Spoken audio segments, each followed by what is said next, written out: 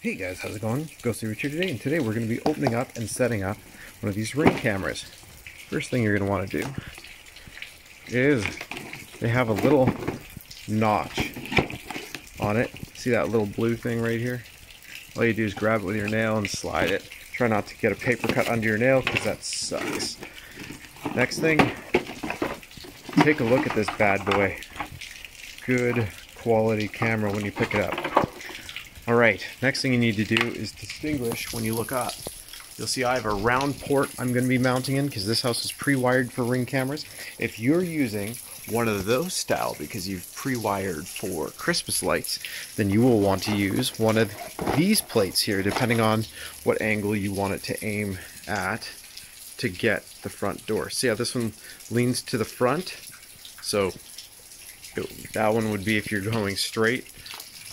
And then this one down here is for an angled roof. So that way you can mount it against an angled pitched roof like this and keep it straight. Pretty cool, eh? This is the one I'm going to need. So I'm going to need this one and possibly this ring. What this does is this waterproofs it. If you wanted to, you could just use this one. It's got a gasket on it. But if you want that extra protection, you can double gasket. Up to you. And here is your parts. Go in here, you'll see that there is a screwdriver they give you, a masonry bit. So you put your screwdriver together. This hook, I don't see anyone using it, but you will need one of these screws afterwards to lock it in. So we'll keep this here, and you'll see what I mean. This screw, after we're done, goes into one of these holes. You can also do both of them if you want. I usually only use one. Either way. Let's go pop that plate off up top. Also, if you want to, don't let the lens touch the ground. Put it in here. Let this slide out. You're going to take this off. Now what you do is you turn and it'll quick disconnect. You can do it with your legs too, depending. There we go. I've got it. So it literally twists to unlock, pops off. Keep this off for a second. You'll see that there's a ring on the back. And what we're going to do is unscrew that ring. Might as well show you how this part works. So this comes all the way off. Take it all the way off the wires. Next thing we would do is orient our plate. So I know that for me, I'm going to orient my plate so it's like this if I can. So what I would do is slide my wires through here and then slide that camera piece in. Now, when you do this, I would suggest with that thing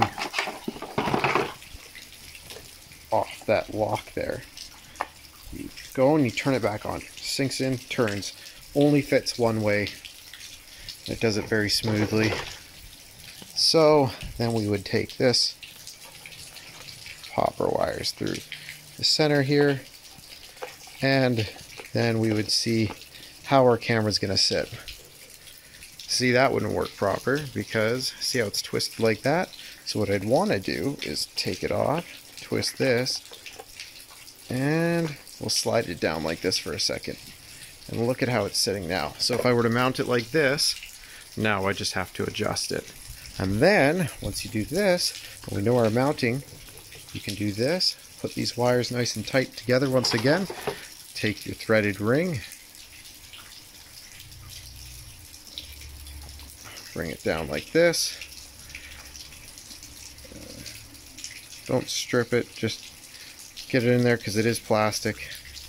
Once you tighten it down, perfect, you now know how it's going to position, right? Now I know that when I bolt this plate flat against the roof, I just have to loosen that set screw, and then I'll be able to adjust that knob and adjust the camera where I need it. Once you do this, twist it again, quick disconnect. We now have that ready to go. Leave the camera down here, and let's go up to our box. We're going to wire this in. If you don't, 99% of you are not going to need this red wire. What I suggest doing before you even go up there, cap it off. This red wire is for additional spotlights, so it would activate the spotlight if somebody walked. So So, tuck your ground in if it's hanging down or was connected to the plug before. That's that bare copper wire. Again, make sure that red is moretted off. Tie your white together, tie your black together. Make sure that those morettes are nice and tight. You should be able to do this and do a pull test. If they come off, it wasn't good enough. Now that those are there, wrap these up, tuck them in, and bolt this plate on and make sure it's aiming the right way. If it is going to be off to an angle, make it like this. Don't put it into the corner, otherwise it'll be harder to put your stuff together. Next thing to do is line it back up, lock it in, boom. You'll see it turns on. While it's booting up, I'm not going to be able to show you past the spotlight, but we'll wait for that to go. Next, you're going to want to put in that safety screw I was showing you where to put, which goes in the one corner. Which is, let's see if we can go past the spotlight. Right here. So put in that screw right here so that way it doesn't turn anymore and doesn't unlock. Once you've downloaded the app, you're going to notice, okay, after you've created a location, hit set up a device. Okay.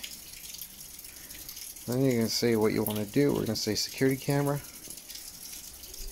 And let's say QR code. We'll say set up without it. We're just going to do a wire.